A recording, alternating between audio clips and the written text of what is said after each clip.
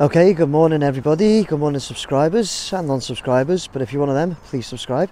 I am this morning, it's very early on a Saturday morning, it's about 6:30, and I've come over to the Liverpool Metropolitan Cathedral, or officially known as the Metropolitan Cathedral of Christ the King. It's also locally known as Paddy's Wigwam. It's locally known in Liverpool. You can see it there in the background. The sun is quite bright though. Now this, let me tell you what, let me go that way and turn you around, because this is a fantastic building.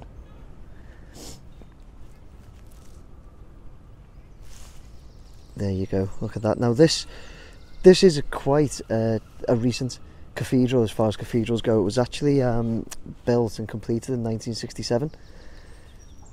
So